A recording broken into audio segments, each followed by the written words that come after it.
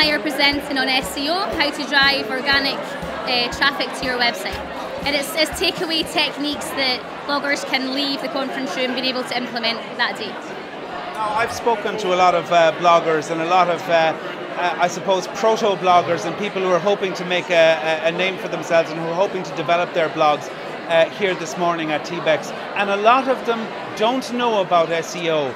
But if you're going to actually blog in a sustainable, financially sustainable way for yourself, Laura, it's essential, isn't it? Oh, it's absolutely essential. If you are not basing most of your traffic on Google search results, then you're doing something wrong. And you have to focus on that. It's the only sustainable traffic that you can get. It's perfect.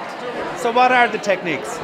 Well, the trouble is SEO has a lot of different aspects to it, and a lot of people don't know how to put them all together to form one strategy. So we go over things like long-tail keywords, identifying the questions that people ask Google, which is one of the most important ways to get traffic to your site. We also go over the ways that you can add those keywords to your post to make it more searchable for Google. That's how Google knows how to rank you. Writing fantastic content, making sure that you fulfill the user intent of that keyword, all kinds of different things. It comes together in a complete strategy, which is what we're teaching. We also have a book, self-plug. We do also have a book called The Complete SEO Strategy that's basically a sum-up of the speech we'll be giving tomorrow. Now, some people think SEO is about trickery, it's about doing things that Google that wants or something and somehow being able to manipulate the users.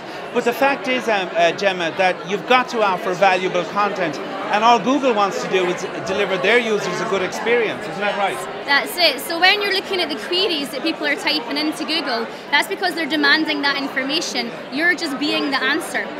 And we're not going to teach anybody to keyword stuff. You're writing natural posts that fulfill user intent. What's your impression of TBEX Ireland?